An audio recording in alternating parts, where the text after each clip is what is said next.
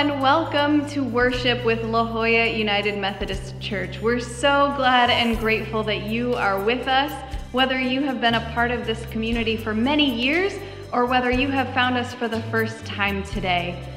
It's important to us to get to know you, so we encourage you, again, whether you've been here a long time or this week is your first week worshiping with us, to check in via the virtual attendance card that is on our website. When you go to lajollaunitedmethodistchurch.org/online, there should be a worship attendance card that pops up, and we encourage you to sign in with your name and your contact info and any prayer requests or comments that you have. We want to hear from you, so be sure to check in there. There's a lot going on this week in the life of our church. There are always opportunities for mission, so I have a few announcements to share. The first one is that we are grateful to the McCrite family this week for the flowers on the altar. They are given in honor of Julia and Matt's birthdays and in loving memory of Rhoda Lentz on what would have been her birthday as well. So thank you, McCrites, and we celebrate the lives of your mother and your children with you.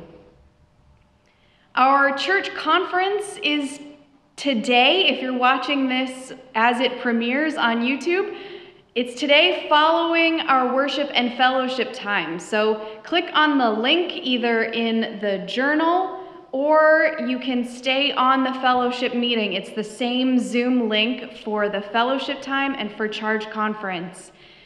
In the worship edition of the journal that you got on Saturday, you will also find a link to our Charge Conference booklet. So if you have not already accessed that, please make sure you do so if you're going to join the Charge Conference. Or even if not, you can find reports on our various ministries, on our finances, on our outlook going forward. So we want you to know what's going on in the life of our church on the business end, and we want you to be a part of the conversation. So be sure to join in. Our partnership with Pacific Beach UMC and their community outreach project, Project Grace, is developing, so be sure to be on the lookout for more about that in coming weeks.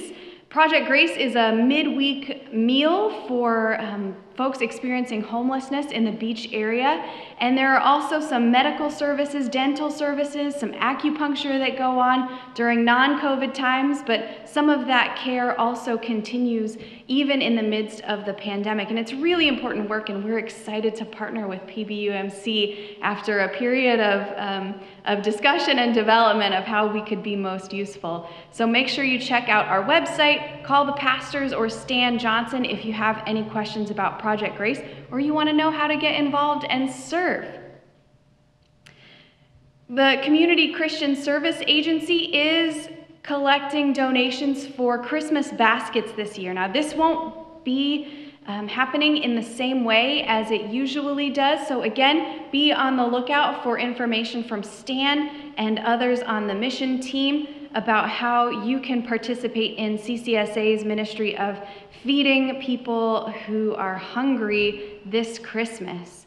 You can make donations in a lot of ways, online or by sending a check, but again, be on the lookout next week for info from Stan and the Christmas Basket Ministry folks. Every year, the nursery school has a project called the Giving Tree, where teachers in the classrooms put out a wish list of things that they could use to make their classrooms more engaging and exciting, to make learning more fun and accessible to their students. So if you check out the journal, there's a link for the nursery school's Giving Tree. We'll make sure that it's in the video and in the chat this week as well. This is a great, easy way for us to encourage our nursery school. It's been doing such good work, especially in this time of pandemic. They continue to minister to our children through early childhood education, and it's really, really good, important, and hard work. So let's show them some support. Be sure to click through and choose an item or two, or a whole classroom's worth of items, and donate to the nursery school if you can. That's all the announcements. If there are any more, they'll be in the live chat or online. Let's continue in worship.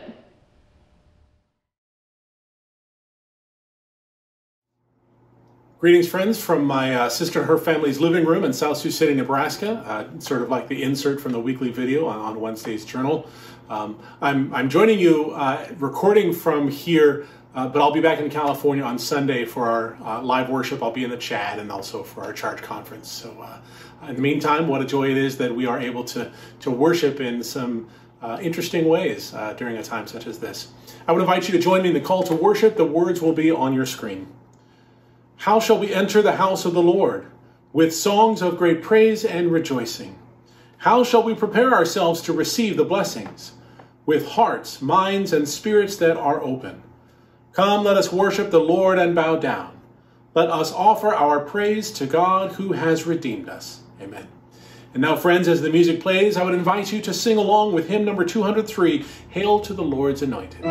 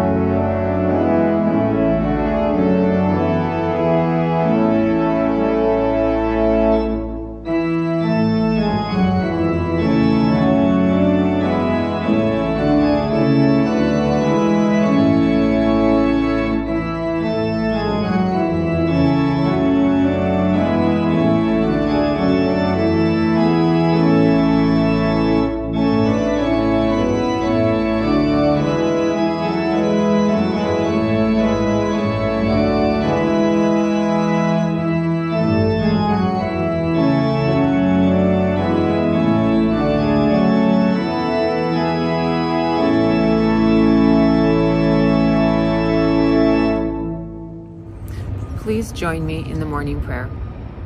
Everlasting God, you are our dwelling place from generation to generation, our shield from anguish and distress. You arm us as children of light with the hope of salvation, and you protect us by your love. Give us grace today and every day to build up and encourage one another as we seek wisdom and abundant life in the strength of your word and the assurance of your spirit. Amen. Hey everybody, it is children's time and we are continuing to build our Advent wreath this week. So if you are one of my younger friends or one of my friends or of any age and you'd like to come a little closer to the screen or maybe turn the volume up just a tiny bit so you can hear, this is your time to learn about the Advent wreath and a little more about Advent. Now, you might remember from previous years or last week that usually in the Christian calendar for the last several hundred years, Advent has been 4 weeks long. It's the 4 Sundays before Christmas. So if Christmas is on a Wednesday, then it will be the Sunday before that, and the Sunday before that, and the Sunday before that, and the Sunday before that. So very often, Thanksgiving is the holiday right before Advent starts. And Advent will begin on the Sunday right after Thanksgiving. But this year, we decided maybe we need a little extra time to prepare for Jesus in our lives. And so we are building the Advent wreath together, and then we will be able to light all the candles at the proper time. Now, usually we would light 1 candle on each Sunday and keep the other ones lit. So we would, on week 1, light this candle, and then on week 2, light these 2 candles, and then on week 3, light the first 3 candles, including the pink one, that's week 3. And then week 4, light all 4 of these candles. But since we have an extra 3 weeks of Advent this year, we decided that a great process would be to build the wreath together for the first 3 weeks, and then we can start lighting candles. So we build our anticipation as we prepare our hearts and our spaces, our sanctuary, and our homes for Christmas. So the candles have special meanings, the wreath has a special meaning, and we can talk about that in later children's times, but I wanted to suggest that maybe in our homes this year for our extended Advent and for Christmas, we could do something in our homes like we are doing here in our sanctuary and building the Advent wreath up bit by bit. Maybe if you have a Christmas wreath with a bow, you could hang up just the wreath and add the bow later. Or maybe you have the materials to make an Advent wreath at home, or maybe you've signed up for our family Advent activity kit, which involves making an Advent wreath. And you too can build it bit by bit until it's time to light the candles.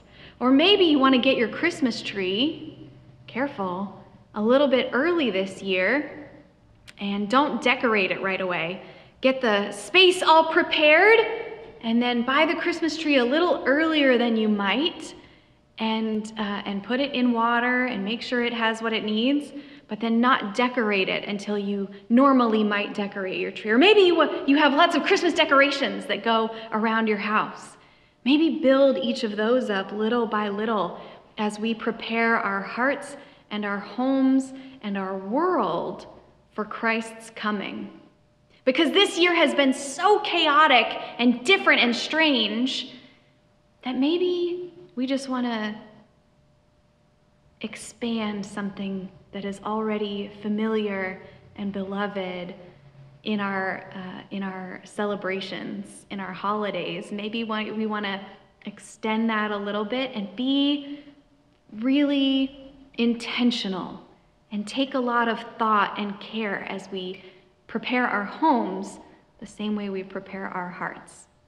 So if you do that, if you decorate your own home in stages, I hope you'll share pictures. I hope you'll let us know what you've been doing. We will continue to build out our Advent wreath next week. And then the week after that, we will begin lighting candles. So I hope to see you next time. Friends, as we continue in worship, we move now into a time of prayer. And in this opening part of our prayer time, we hear names of persons connected with our congregation that we might hold in prayer. I would also invite you, as you hear these names, as you lift these persons in prayer, that you also remember those names that you might have in your hearts, certainly those who are unnamed even in this list. Let us enter into this time of prayer. God, we pray for Fred. We pray for Lois, aunt of Judith. We pray for Chi and Grace and their children and grandchildren. We pray for Bob, father of Pamela, and Marilyn, his wife. We pray for Bruce, son of Deborah. We pray for those who are ill, those who are affected by the COVID-19 virus. We pray for our military deployed on ships who have been at sea and those overseas in other countries. We pray for Victoria, friend of Anne. We pray for David, cousin of Judith.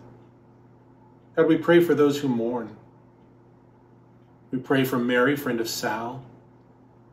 We pray for those fighting wildfires or enduring natural disasters or rebuilding from those. We pray for Colleen. We pray for Barbara, sister of Virginia. We pray for Stephen, neighbor of Lincoln. We pray for Bob, brother of Nick. We pray for the family of Jane, a friend of Diana. We pray for Dia, a friend of Merle. We pray for Jean, sister of Judith. We pray for Jonathan and family, son of Bob. We pray for Betty, aunt of Judith. We pray for Cynthia, mother of Dan. We pray for James. We pray for Marissa. We pray for David. We pray for Frank, grandfather of Karen. We pray for Ruth, mother of Georgianne. We pray for Mark, friend of Julie. We pray for Denise, daughter of Evelyn. We pray for Lisa, daughter of Rita. We pray for the Cliff family, friends of Anne. We pray for Amphon. We pray for Courtney, daughter of Diane and David. We pray for the Haster family, friends of Anne. We pray for Jason. We pray for Joan and family. We pray for Emilio and family. We pray for Jennifer, for Marjorie, for Sherry, for Evelyn and family. We pray for Sandra's family. We pray for Kathleen's family and friends. We pray for Joseph and Helena. We pray for Alan, husband of Marjorie. We pray for Cindy and the Mark family. We pray for Lorraine, for Nancy, for Jean and Denise. We pray for Edna, grandmother of Lisa and Scott. We pray for Marty, brother-in-law of John. We pray for Kylie, friend of Karen. We pray for John and David, sons of Joan. Friends, we lift up in prayer all those who have been left unnamed, who we might name in our hearts before our God now.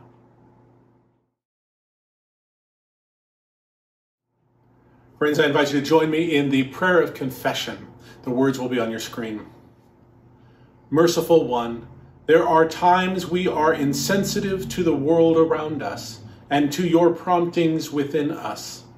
Forgive us our ignorance and apathy, and keep us alert and awake, especially when it is easier to fall asleep. We are the children of clarity amid the fog, armed with faith, love, and hope in Christ. In the name of Jesus Christ, we are forgiven. In the name of Jesus Christ, we are forgiven.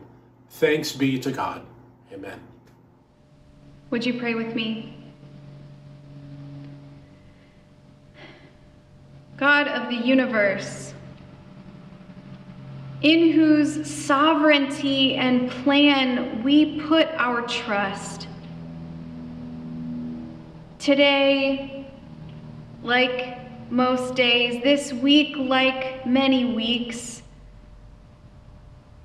we come to you a bundle of hopes and dreams and fears and uncertainty.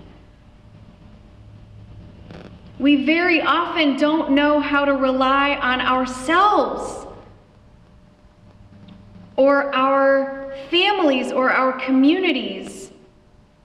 Much less do we know how to rely on you.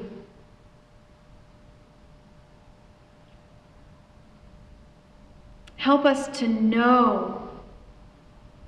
Help us to be assured, not beyond all doubt, because a little doubt, we know, is part of faith.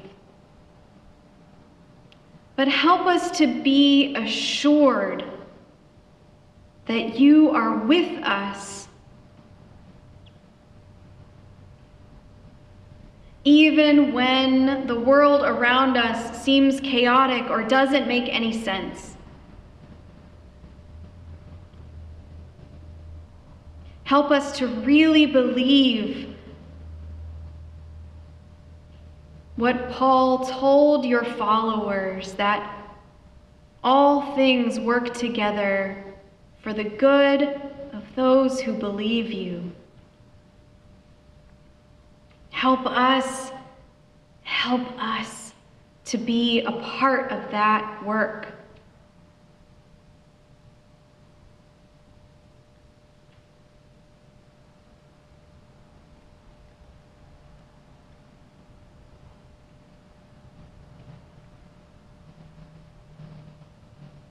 This week, this day, like every week and every day, we come with so much on our minds. We are anxious in our souls and in our bodies and in our minds about personal circumstances, challenges, community circumstances and challenges, relationships that are broken or failing or struggling.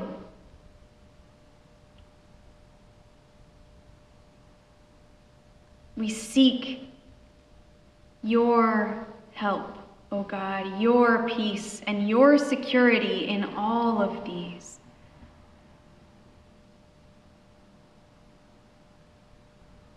Make your presence known to us in their midst, and help us to be your presence for others who are in our midst.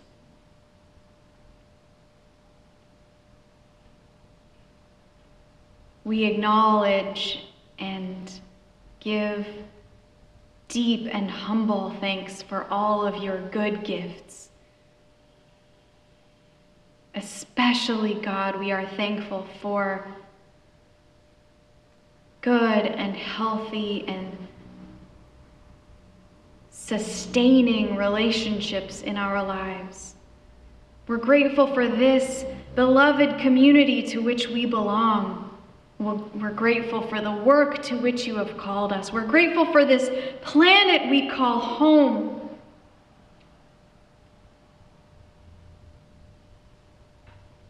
Help us to care for all of these gifts you have given us. Help us to care for our relationships, our communities, our world, our planet.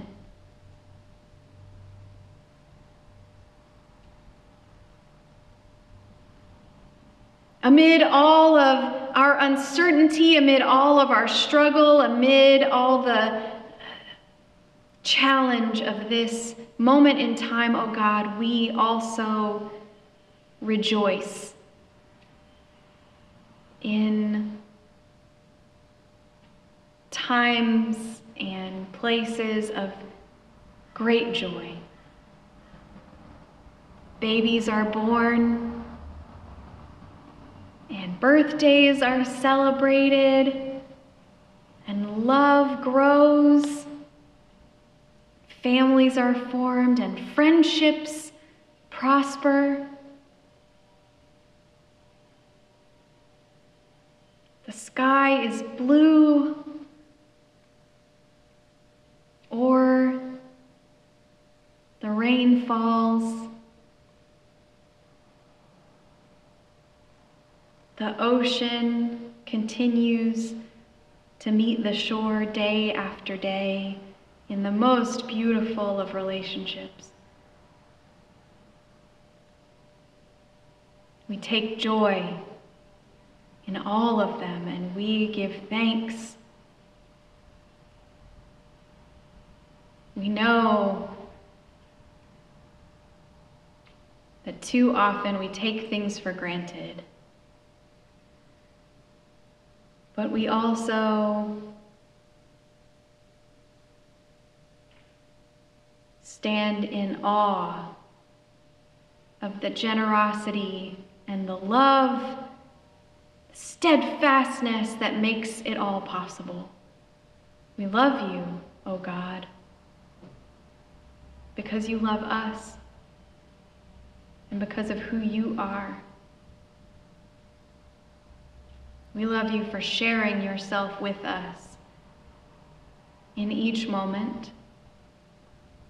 And through the life and the love, the teaching, the death and the resurrection of your Son, and through the action, the presence, the comfort, the whispers, the embraces of the Holy Spirit. We welcome you in every way we can into our lives. We invite you. We embrace you.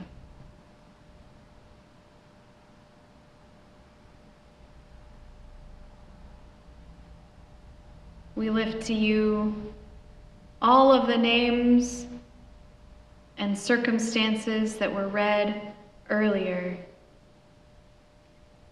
And we lift to you names that have not been added or spoken or written until this moment. You know their needs, you know our needs. Help us to understand what we can do, even if it is only to wait and hope and pray.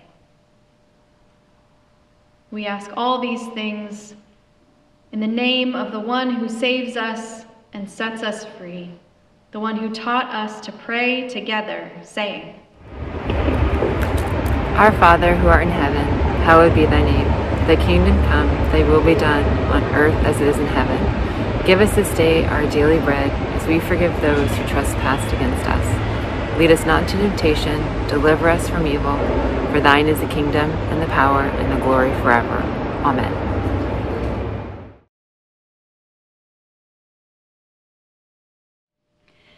Sometimes when people find out that I was a Marine about a decade ago, they ask if I miss it, if I miss being a United States Marine, a member of the military, or if I miss my job as a CH-53 Echo crew chief and crew chief instructor. And I have to admit, sometimes I do. I don't miss much the day-to-day of being a Marine, but I miss the family that I found there, the lifelong friends, the easy relationships, and I miss my job that I was really, really good at. I was a good crew chief and a good crew chief instructor. But what I especially miss about my job, that job, is knowing that I knew what to do in a given circumstance. Or if I didn't know what to do, at least I would know where to find the right answer. We had books, volumes of material that would tell us the right answer, how to handle anything that came up, how to troubleshoot, how to test the aircraft, what to do in the case of an emergency. There's a whole section of what to do in the case of an emergency if it comes up. And so we had the answers. We knew where to find the answers to anything that might happen. And I really, really miss that. And I'll tell you, that big volume isn't the only resource. We had shelves and shelves of technical manuals for repairs and where to order parts and how to submit a gripe on the aircraft. Just volumes of resources that would tell us how to do our work. And I miss that part a lot because being a pastor, it's not the same. So that's usually my answer. And I'll tell you, being prepared, learning what was in this book and all of those other books took a lot of time.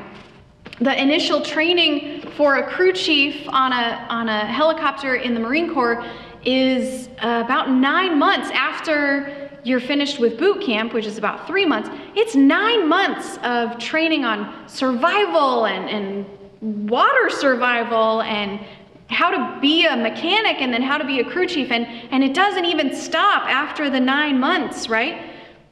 We had to study and prepare and learn, if not what the answer was, at least where to find it. We had to become really familiar with all these resources, and it was hard work. And we got examined regularly, right? We had annual, this book is called a NATOPS manual. NATOPS manual. And so we had NATOPS tests and a NATOPS check ride every year, and we had to do things that would keep up our qualifications and certifications. And that kind of thing was really anxious making at first, right? Your very first NATOPS check ride is an anxious experience. But, you know, we got used to it. We encountered situations where we had to put our training into use, and so we got more confident in ourselves and our abilities. Now, I'll tell you, training never ended, you know? Like I said, we got examined on an annual basis, and there were things that we had to do to keep up our qualifications, but there were also, you know, improved procedures that we would have to learn every so often, or a technical directive or a modification to the aircraft that we would have to become familiar with. And so the training never ended, the preparation never ended, whether it was kind of a general picture or the day-to-day preparation of knowing that your aircraft was ready. But we were well prepared for our job. In this letter to the Thessalonians, Paul is addressing the concerns of people who are concerned about the particulars of the second coming of Christ. They're anxious. They don't know when it's going to happen, and so they feel unprepared. And so Paul goes into this extended metaphor. He tells them, you know as much as you need to know, but then he goes into this extended metaphor of day and night and waking and sleeping and drunkenness and sobriety and even living and death that serve to illustrate his point that you all are in Christ and you are more prepared than you seem to think you are for Christ's second coming. So let's hear these words from Paul to the Thessalonians read for us today. 1 Thessalonians chapter 5, verses 1 through 11. Now concerning the times and the seasons, brothers and sisters, you do not need to have anything written to you, for you yourselves know very well that the day of the Lord will come like a thief in the night. When they say, there is peace and security, then sudden destruction will come upon them, as labor pains come upon a pregnant woman, and there will be no escape. But you, beloved, are not in darkness, for that day to surprise you like a thief, for you are all children of the light and children of the day. We are not of the night or of the darkness. So let us not fall asleep as others do, but let us keep awake and be sober. For those who sleep at night, and for those who get drunk at night. But since we belong to the day, let us be sober and put on the breastplate of faith and love, and for a helmet of hope and salvation. For God has destined us not for wrath, but for obtaining salvation through our Lord Jesus Christ, who died for us so that whether we are awake or asleep, we may live with him. Therefore, encourage one another and build up each other as indeed you are doing. The word of God for the people of God. Thanks be to God. Thanks be to God. I also want to share this passage from the Message version, which is a paraphrase, but can be a really helpful way to hear the scripture. And I heard it this week read during a worship service, and it was like a sermon all by itself. So I wanted to share it with you this week as well. Here is 1 Thessalonians chapter 5, verses 1 through 11 from the Message. I don't think, friends, that I need to deal with the question of when this is all going to happen. You know as well as I that the day of the Master's coming can't be posted on our calendars. He won't call ahead and make an appointment any more than a burglar would. About the time everybody's walking around complacently, congratulating each other, we've sure got it made, now we can take it easy. Suddenly, everything will fall apart. It's going to come as suddenly and inescapably as birth pangs to a pregnant woman. But friends, you're not in the dark, so how could you be taken off guard by any of this? You're sons of light, daughters of day. We live under wide open skies and know where we stand. So let's not sleepwalk through life like those others. Let's keep our eyes open and be smart. People sleep at night and get drunk at night, but not us. Since we're creatures of the day, let's act like it. Walk out into the daylight sober, dressed up in faith, love, and the hope of salvation. God didn't set us up for an angry rejection, but for salvation by our Master Jesus Christ. He died for us, a death that triggered life. Whether we're awake with the living or asleep with the dead, we're alive with him. So speak encouraging words to one another. Build up hope so you'll all be together in this. No one left out, no one left behind. I know you're already doing this. Just keep on doing it.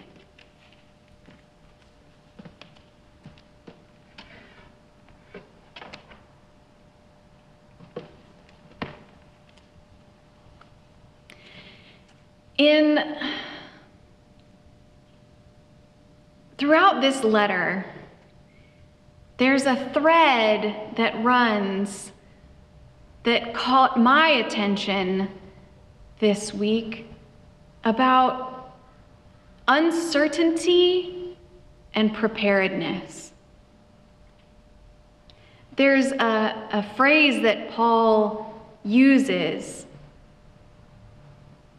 that was also used by the Roman Empire on its coins. Paul says, "You have peace and security." And this phrase was minted on coins by the Roman Empire because Rome wanted its subjects to know why they had peace and why they had security and where it came from. Peace and security minted on your money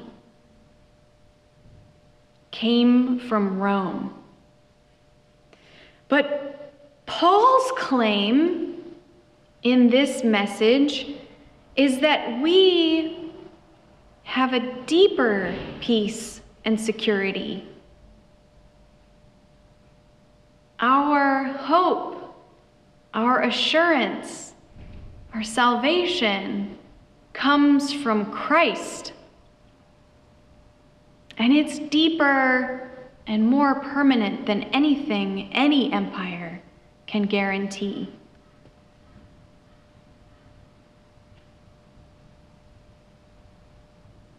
Paul wants the Thessalonians to know that they're already more prepared for anything that might happen than they think they are.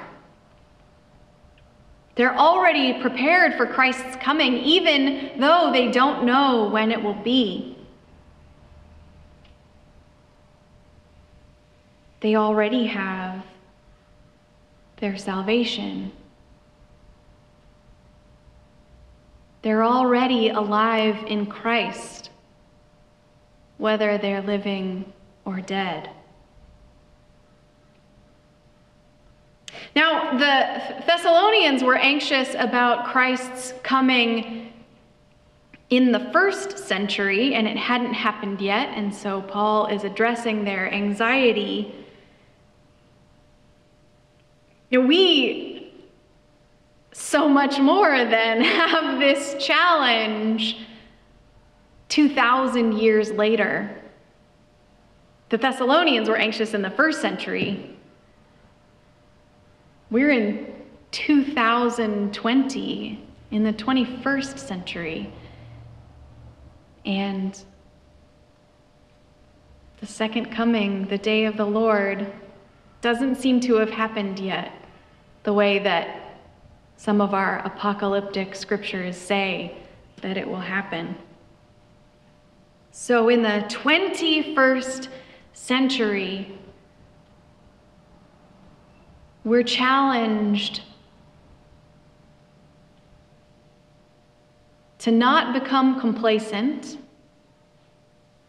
to not fall asleep, to stay awake, to be sober and careful and thoughtful and judicious. We're also challenged not to be anxious about a future of which we are certain, but whose arrival we cannot predict.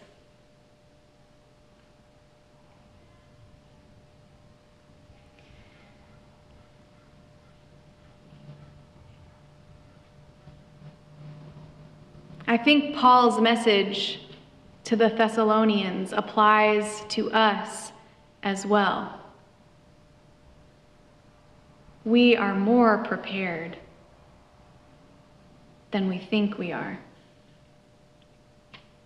Now, I told you about all the preparation I did as an aircrew person, an aircrew instructor, all the training and preparation to be good at my job. And no matter how much preparation you do before your first flight is jarring, amazing, but jarring in the demonstration moment by moment that you don't know what you're doing. But after much more preparation, many more flights, a couple of deployments, I learned to rely on my training and my preparation, all the hard work that I had done. I learned to rely on my own instincts and the fact that even if I wasn't prepared for a specific circumstance, that I still had what I needed to be able to get my crew and my aircraft home with our pilots and other crew members, to get everyone in an aircraft home safely.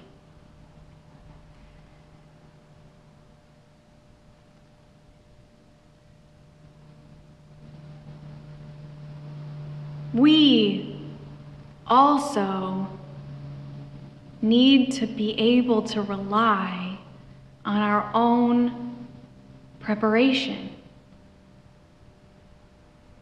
None of this is to say slack off. Like I said, the training never ended. Paul says stay awake. John Wesley says that means keep your spiritual senses honed. The preparation doesn't end. We can't become complacent. But I think we do need to rest, to rely on the fact that the work of redeeming us is done.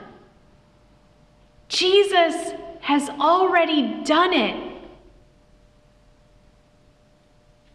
A favorite resurrection hymn says, "Love's redeeming work is done. Fought the fight, the battle won." It's an odd tension, right, between done already, but not fulfilled. We live in the in-between space, caught between two realities. Love's redeeming work is done. Christ has not returned as yet.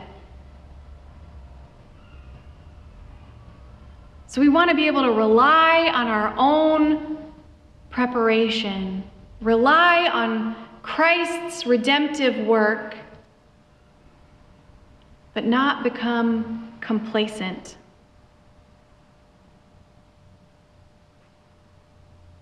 We have peace and security. We have hope in Christ. We are made for salvation and not wrath. But how do we live in the in-between? Paul says, stay awake, but also maybe live like you mean it. Live like we believe that Christ's redemptive work really is done. Live like we do believe that our hope and our salvation are real and true and going to be fulfilled in the fullness of time. Paul says, encourage each other. Build each other up. Be there for each other in community. Live like people who do have hope. Keep awake. Keep aware. Be there for each other. Act like you have training. And we have church conference this day. And I have been reflecting, what a great opportunity. Both to trust in God's salvation, but also to stay alert and to build each other up, to encourage each other, to live as those who do have hope, to live as those whose salvation already is assured. I've experienced church meetings that are used as gotcha moments, or used to put people on the defensive. But that doesn't strike me as the ministry of people whose salvation is assured and who want to share that salvation with the world. Those moments aren't moments when we're encouraging each other and building each other up. What if we put this into practice today at our own church conference? What if church meetings were an opportunity to encourage each other, to build each other up, to stay awake and aware, to not become complacent? What if even starting this afternoon, we acted that way? What if our church meetings were times when we talk about the potential of ministry that we could share in? What if our church meetings were times when we could congratulate people who are doing amazing work? What if our church meetings were times when we could rely on the fact that we have everything we need, and that we're, instead of times of complacency or anxiety, times when we build each other up?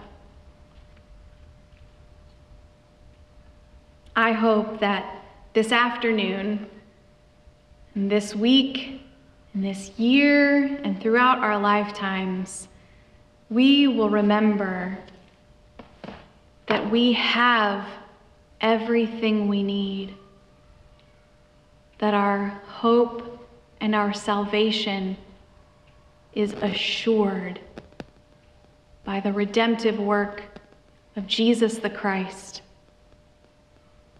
and that we act like we have some training.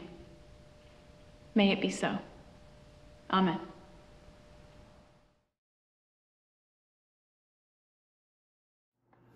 Friends, as we have experienced worship in this time together, it is my hope that we have been moved by God's Spirit. And now is our opportunity to respond to the ways that God moves within us in this time of worship, in hearing sacred text, in hearing Pastor Leah's message this day.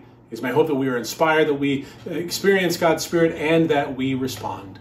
Some of the ways that we respond, not only in terms of our prayers, our presence, our service, and our witness, but also our gifts. And so as music is about to play, I would invite you to perhaps get out your checkbook and an envelope and write a check made out to the church to drop in the mail tomorrow. Perhaps you might want to go to our website and give your gift online. Perhaps you might simply wish to send the amount by text message to the number that you'll find on your screen. There are many ways to give to continue to support the vital ministries here at La Jolla United Methodist Church. And it is my hope that this time of worship has inspired you to respond.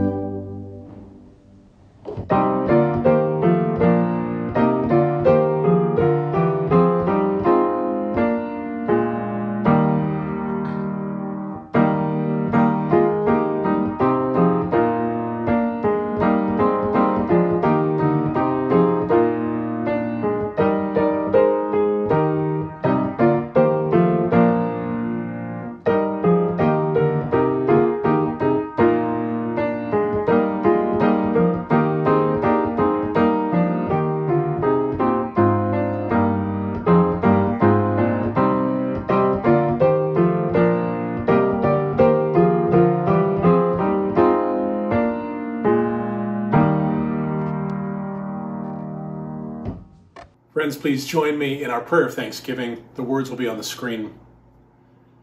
Generous God, we offer our gifts to you as tokens of our hope.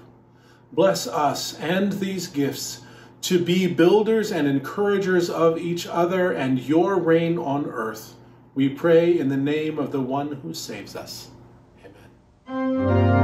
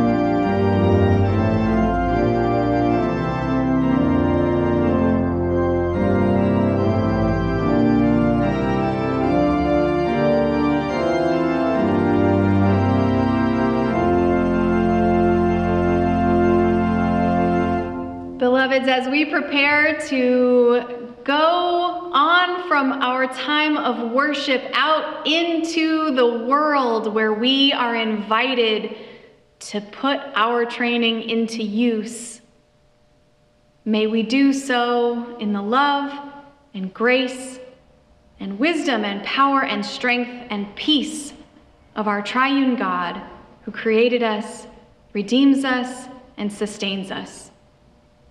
Always. Amen.